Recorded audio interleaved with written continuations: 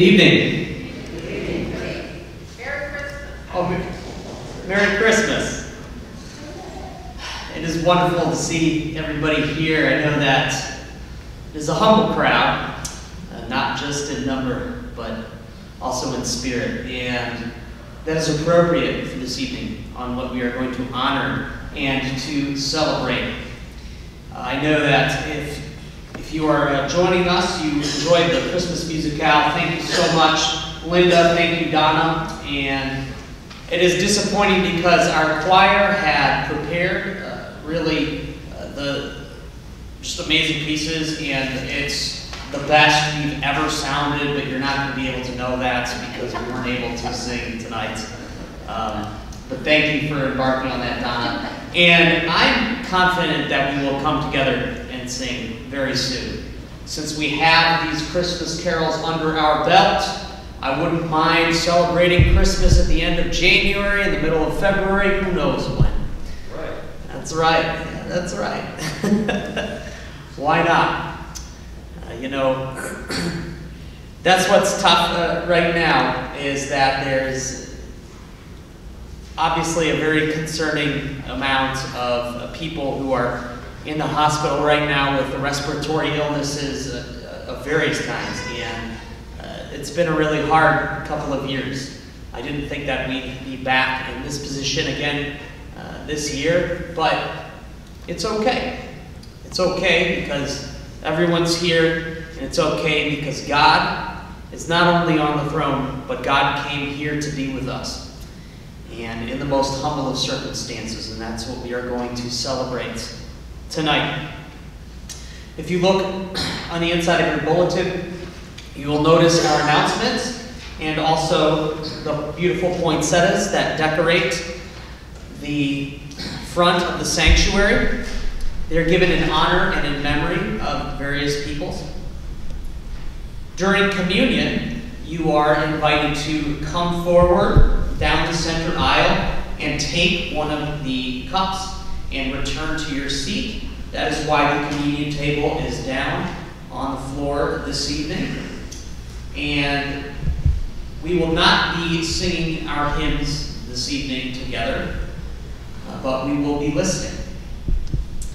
And I'll be honest, it's a bummer. I want to sing. I've enjoyed singing again these past few Sundays, but I'm confident that this will pass pretty quickly. And in reality, I think that it is fitting on this night, all of our hymns will have that same peaceful, contemplative nature that Silent Night always does. Ye faithful will still come, even though with a little less bravado maybe, and we will still hear from the angels on high because we will be listening. And we will humble ourselves to God's glory in the highest without the addition of our voice. And God's glory will still come to us as we are bathed in the beauty of a humble heaven descending upon the chaos of this earth, giving us peace and assurance in our hearts. To begin our worship service this evening, I invite the Hart family forward to lead us in our Advent candle wreath lighting. This evening, remember to light all the candles.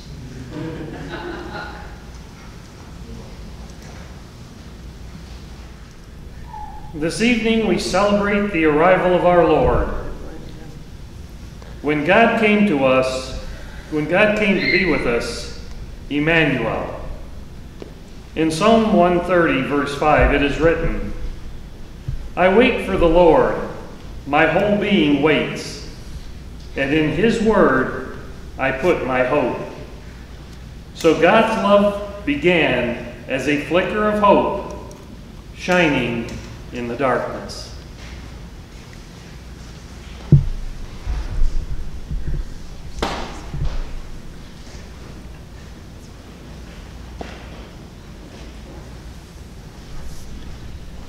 As that hope burned on, God's peace would not be overwhelmed by the chaos that threatened to destroy life. As it is written in Isaiah 26, verse 12, Lord, you established peace for us. All that we have accomplished, you have done for us.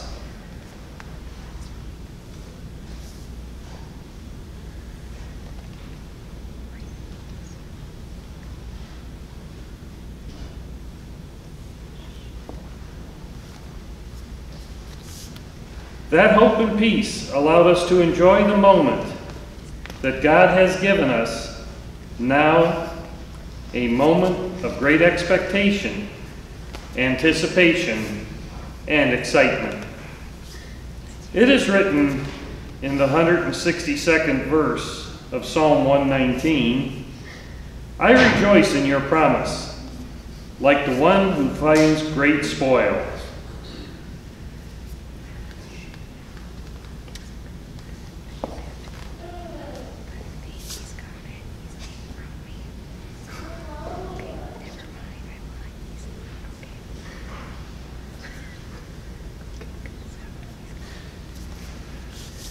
And this joy is deepened with God's deep love, the only thing that truly is everlasting.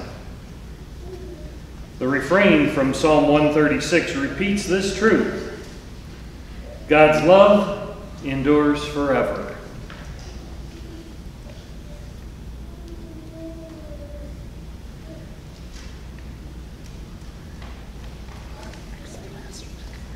Now this evening, we light the Christ candle, representing the light of God come to this world. As foretold by the prophet Isaiah, chapter 9, verse 2, the people walking in the darkness have seen a great light. On those living in the land of the deep darkness, a new light has dawned.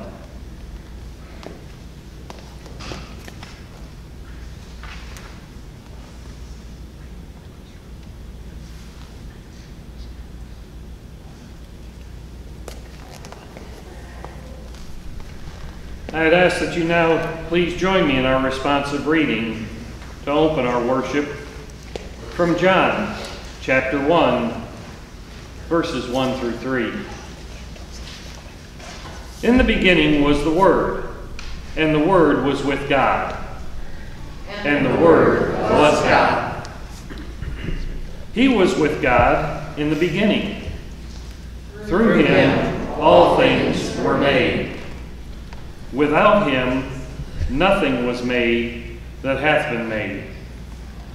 In him was life, and that life was the light of all mankind. We now come together to celebrate God's everlasting light. And it comes to us in song. But as Alex has said, unfortunately, due to our current circumstances, we will not be singing. But I ask that you please open your hymnals and sing these songs to yourselves in silence, meditating while Linda plays these beautiful pieces.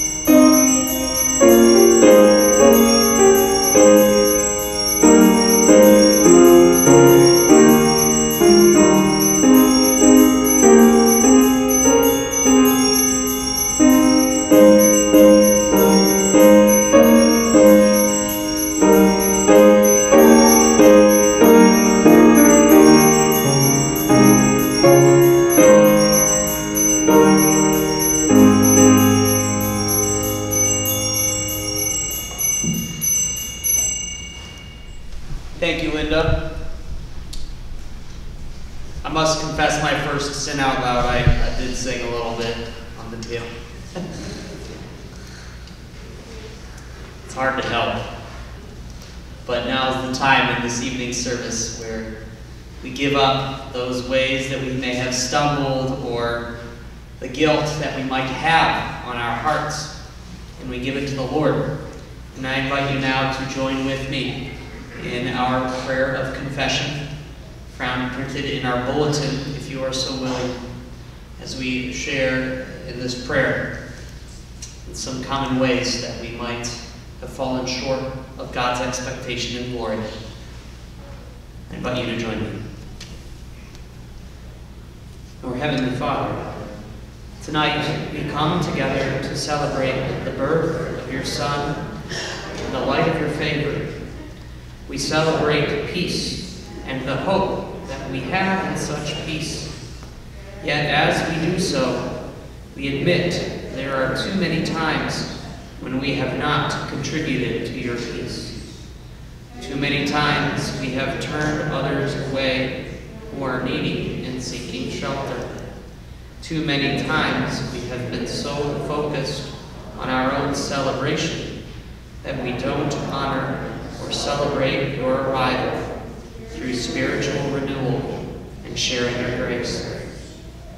Forgive us of the ways we stumble and guide our steps towards your amazing grace, your steadfast love and beautiful purpose.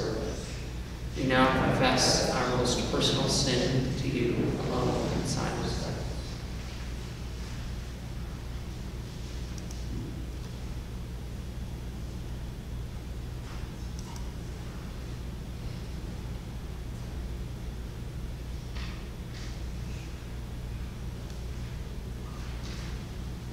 Amen.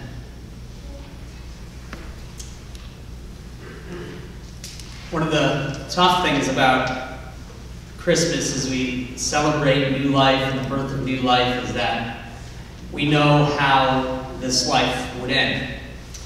We know that this beautiful life was cut short before its time on our account. And that is why we also have life and hope forevermore. And I want us to always remember that, particularly on this evening. And now I invite you to join with me in singing to God's loyal presence and faith, using the Gloria Patri from the Church of Old.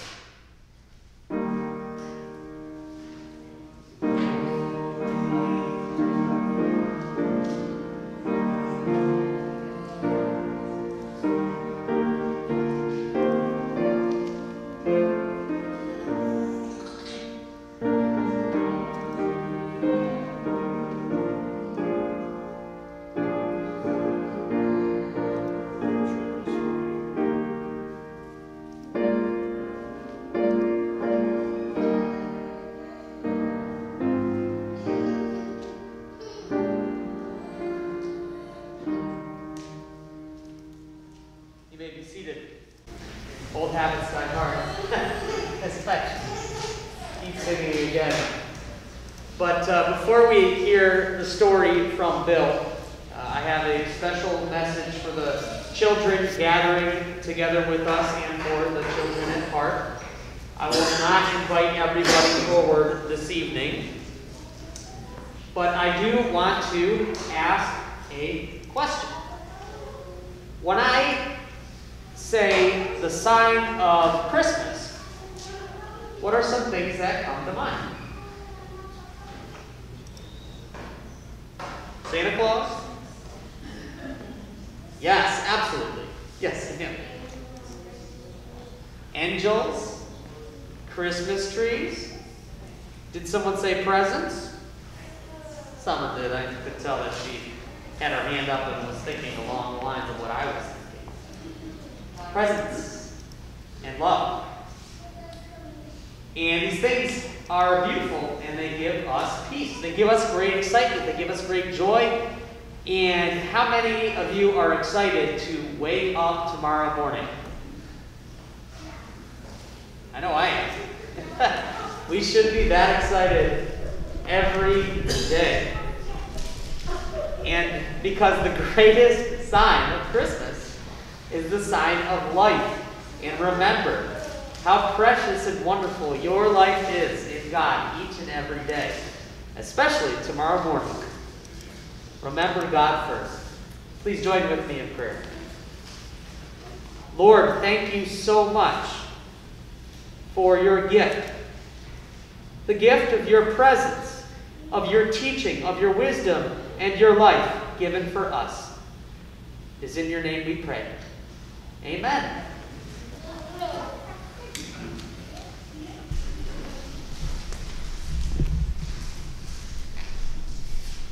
In the book of Isaiah, it is written of the coming Messiah. A shoot will come up from the stump of Jesse. From his roots, a branch will bear fruit.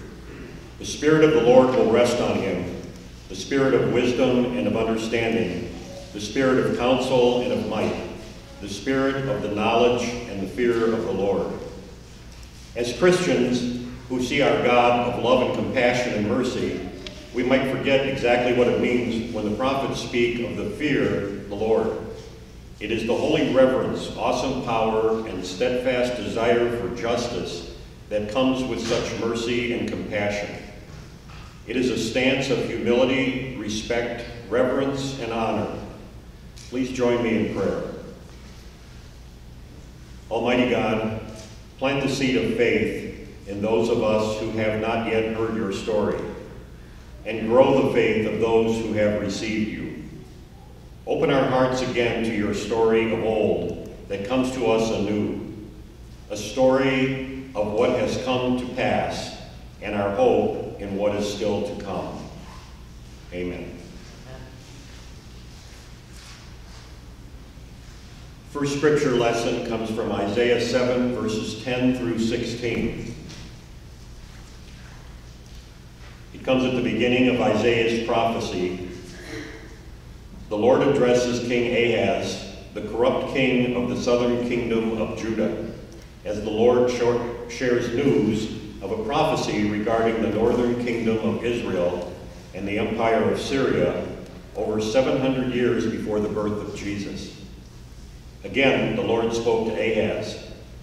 Ask the Lord your God for a sign, whether in the deepest depths or in the highest heights. But Ahaz said, I will not ask.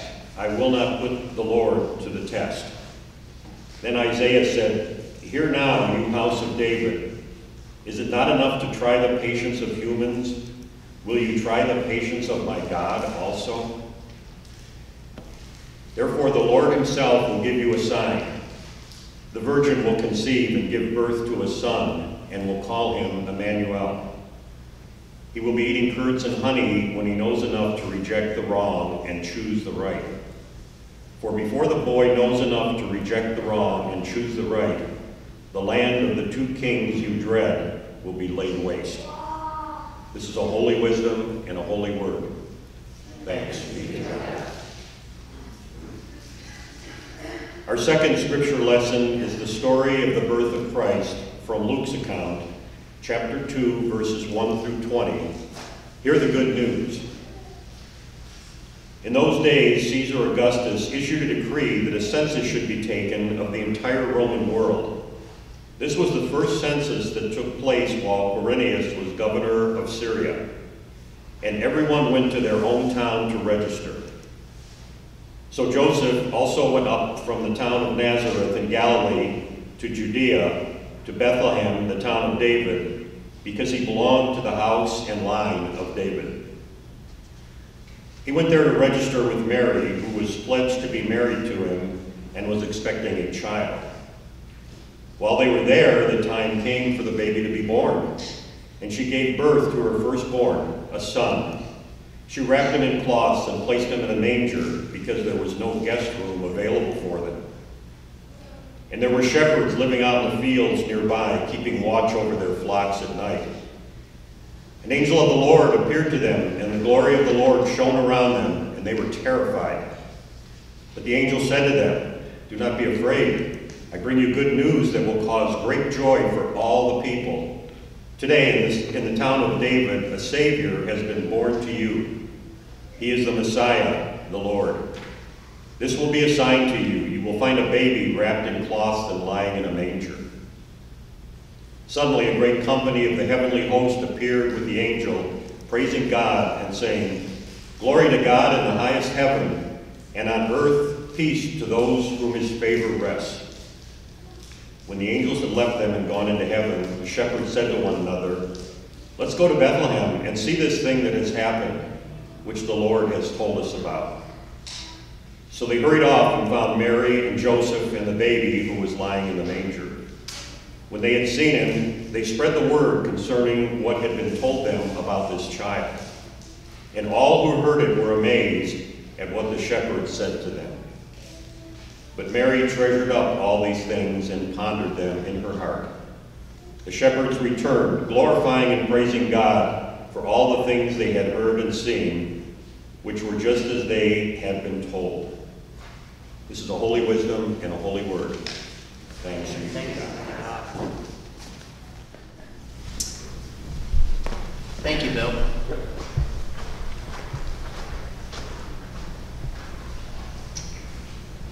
For this meditation, please pray. Lord, may your story settle upon our hearts, your peace upon our lives, and Lord, strengthen us with your faith and your light that shines in the darkness, guiding us along your path. In your name we pray. Amen.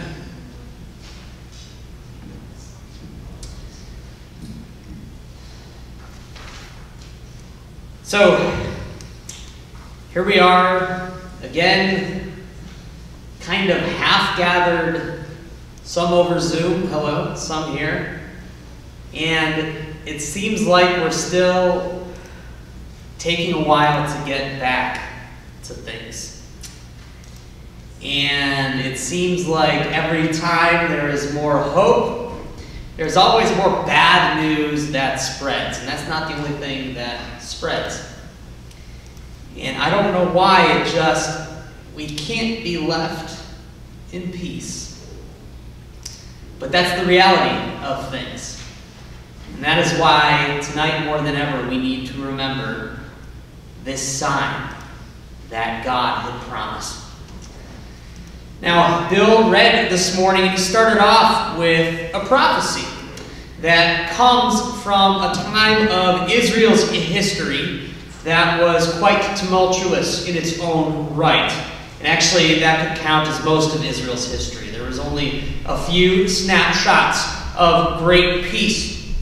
But in this prophecy, it was presented to a man named King Ahaz. He reigned about 2,750 years ago, about 730 years before the events of the story we remember tonight. And he was the king of Judah, the southern kingdom of Israel. He was not a prophet, but the Lord spoke to him nonetheless, and God said this, "Ask the Lord your God for a sign, whether in the deepest depths or in the highest heights." And for some reason, he responded piously, "I will not put the Lord to the test." And that is when Isaiah incredulously asked, "You're already trying the patience of men. Will you not try the patience of God also?" And I have no idea why a king would respond to God in this manner. I don't know how God exactly was speaking to Ahaz. I don't know if he sounded mocking. "Ask the Lord your God for a sign, whether in the deepest depths or the highest heights." I don't know how this information was presented, but Ahaz was not having it. He thought that this would test God. And God said a sign would be presented anyways. And it's a very odd sign for a God whose wrath was being kindled consistently at this time, as God was pushed aside. It's a very weird sign. The sign that God would give would not be one that would seem to foretell wanted destruction, because it was not a sign of death. It was a sign of miraculous life. God told Ahaz this, "A virgin will give birth, and he will be called Emmanuel." God is with us. And as the prophecy relates, he will be eating curds and honey when he knows enough to reject the wrong and choose the right. And before the boy knows enough to reject the wrong and choose the right, the land of the two kings you dread will be laid to waste. There is a very involved history and prophecy that follows here. And needless to say, in Israel's history, this prophecy directly related to the nation of Israel and to the exile and to the darkness and to the terrible times that lay right in front of them over the period of the next 200 years. And that is how the story has been interpreted by Israel. But in our story tonight, we see that sign come to pass much later in a much different way. And as we know, God's time is different than our time, and this promise will have to wait another 700 years to come to pass. And our story is not centered on a nation or a kingdom that has yet to come to be. This story is one that ends up being far bigger. And it starts out much, much smaller. Because every sign of life starts out small. Think about it. When do you most often hear this phrase? We're searching for a sign of life. Or we see a sign of life. Where do we hear that? Please correct me after the service, but the times that I've heard that are most often in a television show when someone looks like they're dead. Or if there is a new planet that looks thoroughly lifeless. You're searching for a sign of life. And in this sign, you're yearning that this life can continue, that there is something here. Because if you're saying, I need a sign of life, I want to find a sign of life, that means it's hard to find.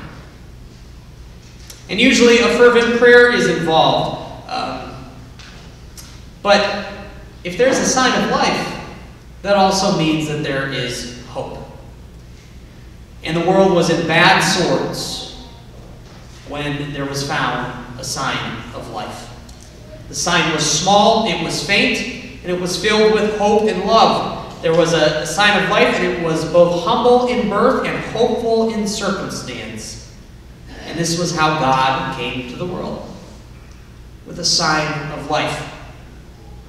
And now is a good time to pay attention to the circumstance that God comes into the world, because the man who would be God's son was someone who was thoroughly humbled by circumstance. Even in this story of his arrival on earth, God was humbled by conditions that were far out of his son's control. That almost doesn't even make sense. How is this out of anyone's control? This arrival wasn't met with great pageantry. It wasn't in a king's court. It wasn't like Jesus exhibited superpowers like the baby from Incredibles 2 who could turn into a fireball and destroy enemies. Jesus was just a baby. There wasn't any sign that he would necessarily become what he became, other than a promise from an angel, which admittedly is a pretty big deal. But it's something that's still needed to be trusted. And the people who heard this news were not the wealthiest of the wealthy or the highest of the high. It certainly wasn't the King Herod, or shouldn't have been, but it ended up happening. was shepherds nearby. And these circumstances were ones that the Holy Family had to deal with. These circumstances were ones that could not be changed. And it would do us good to remember that as we seek the light in the darkness. But as we know, even the smallest light pierces through the darkness, especially when the darkness is deep. And eventually this child and this light would grow to consume the world, and this child would grow to fulfill the promise made just a few chapters later in Isaiah 9, 6-7. For to us a child is born, to us a son is given, and the government will be on his shoulders, and he will be called Wonderful Counselor, Mighty God, Everlasting Father, Prince of Peace. Of the greatness of his government and peace there will be no end. He will reign on David's throne and over his kingdom, establishing and upholding it with justice and righteousness from that time on and forever. The zeal of the Lord Almighty will accomplish this. But we aren't there yet. We have to remember that that zeal has to start somewhere. So, it started in a manger, in a town without a room and with shepherds and animals and a few humans. Not a great many. And where do we go from there? Once we have this sign of life and that hope, what do we do next? We pray that it strengthens and grows. We pray that this sign of life grows strong, and then we get to see more of the story unwrapped. And when we start with this sign of life, we might know that there is a long road ahead.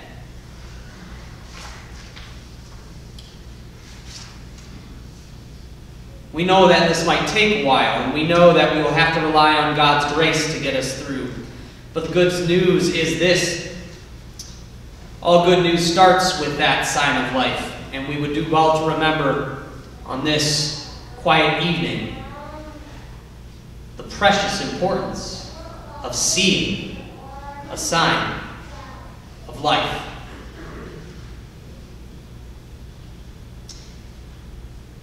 Our minds are pulled to the dull existence of shepherds who tend to their flocks, to an overwhelmed family burdened with the greatest of responsibilities, reliant on the unknown plan of God with help in whatever form it might come, just looking for a place to rest, to the story where amidst all of this, the peace of God prevails. And amidst all this, the light of humankind was born in the darkness. It was the sign that came when almost nobody was looking. It was a sign prepared for shepherds and a small group of mysterious strangers from afar. It was a sign that would endure and carry us through the circumstance that we are still faced with today and tonight. But tonight we enjoy the peace, assurance, and the hope of God present in that sign of life. The sign of a great life to come and life that will last forevermore. Think about these things and treasure them and ponder them in your heart just as Mary did as we listen to hymn number 192, Angels We Have Heard on High.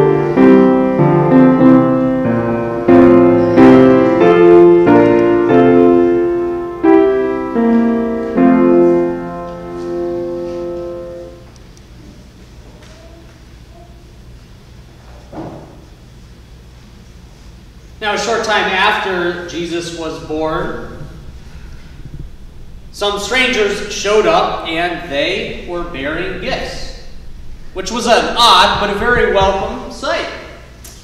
And at this time, I would like us to give to God what might be on our hearts, whatever gift that might be on your heart. And that could be gold, and it could be other gifts of meaning, of service.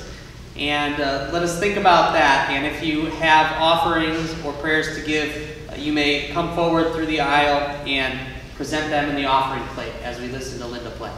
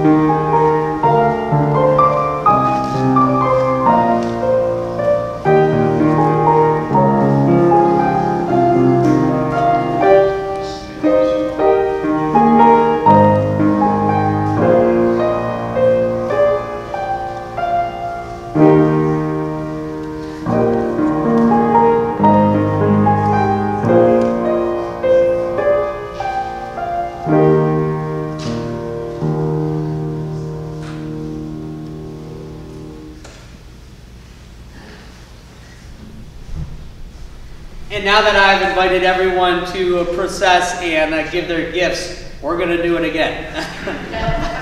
This time we are going to receive the communion elements. And if you are unable to process forward, we can have a server bring you the elements. But everyone who has a desire to follow Christ, to know Christ, and to share in his life and ministry is welcome and invited to the table this evening. And we will process down 2 lines, and please take a cup and return to your seats. And I will break the bread afterwards, but now as you come forward, we will listen to Linda play.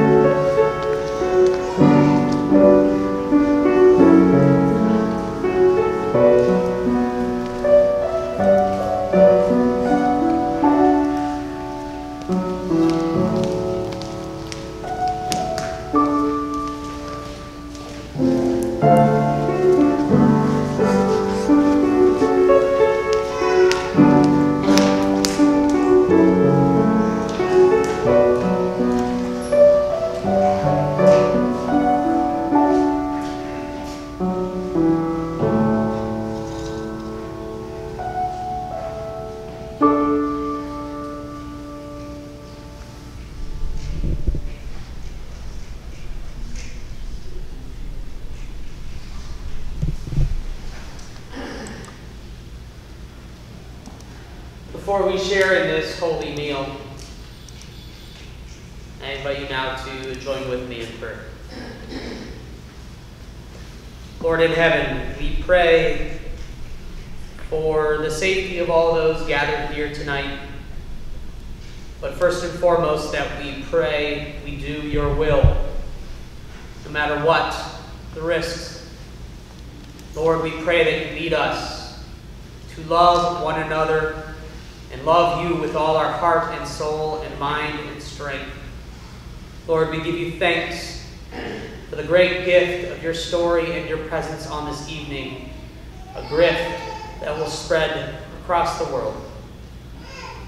And Lord, now amidst these trying times, we come together to pray these words that your Son taught us to pray, praying now, Our Father, who art in heaven, hallowed be thy name. Thy kingdom come, thy will be done, on earth as it is in heaven. Give us this day our daily bread, and forgive us our debts as we forgive our debtors. And lead us not into temptation, but deliver us from evil. For thine is the kingdom, the power, and the glory forever. Amen.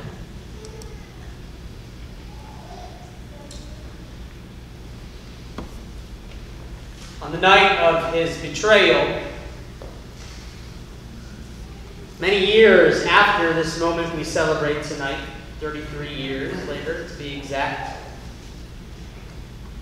Jesus reclined at the table with his disciples. And he said to them, I have eagerly desired to share this Passover meal with you. For truly I tell you, I will not partake of it again until it finds fulfillment in the kingdom of God. Giving thanks, he took the cup and he said, take this cup and divide it amongst yourselves. For truly I tell you, I will not again partake of the fruit of the vine until the kingdom of God comes. In a like manner, taking the bread, he said, take, this is my body given for you. The body of Christ given for us.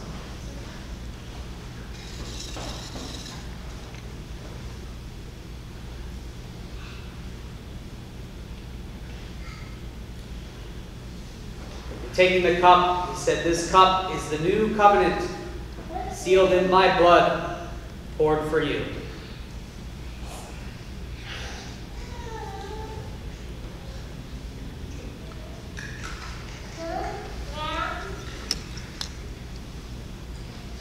And every time we eat of this bread and drink of this cup, we remember Christ's death until he comes again.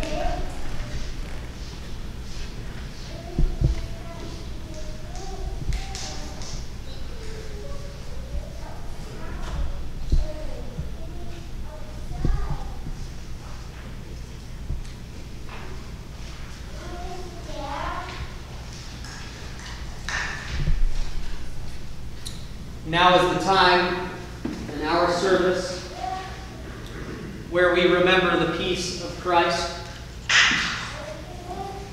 And we not only remember Christ's death, but first we remember his birth.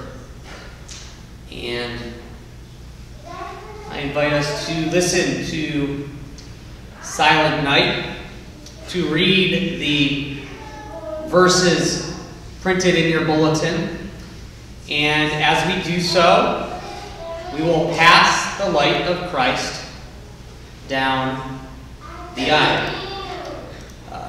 Ron, you will pass the light to each first person down each aisle. As you pass the light to your neighbor, don't tip the light. Tip the candle itself that is not lit. And then hold it upright, so that your neighbor can light it.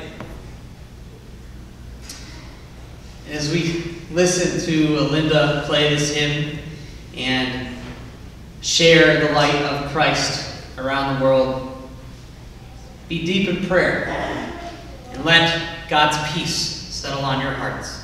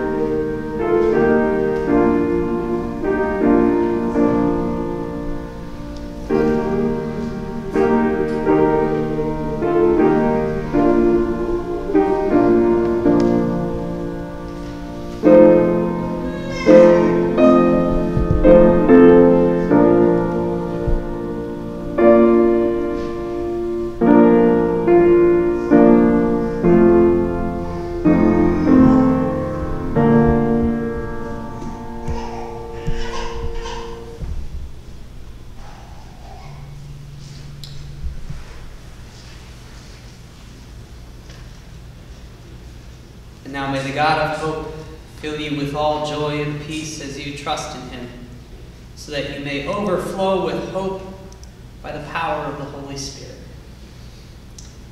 And when this light goes out, bring it to be a part of yourself and spread the peace and light of Christ, and piercing through the darkness. Merry Christmas. Amen.